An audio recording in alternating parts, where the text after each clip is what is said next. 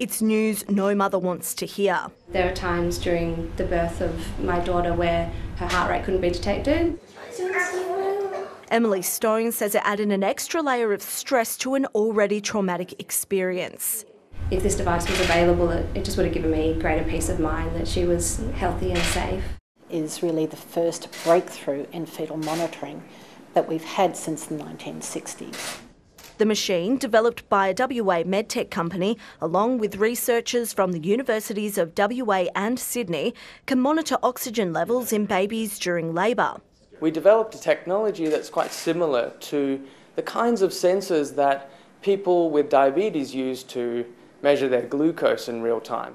The world first providing more accurate data than the current method, which relies on a heart rate monitor. Sometimes miss babies who are not getting oxygen all that well, and at other times the diagnosis of when they're not getting enough oxygen might be significantly delayed. And the consequence of that for the babies is really devastating. Low oxygen levels during birth can cause brain damage and cerebral palsy, and in extreme cases, death.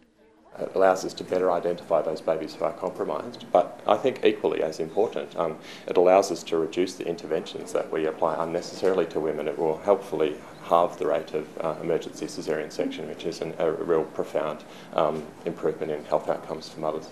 The monitor has been 7 years in the making, with the WA government providing funding for its early development.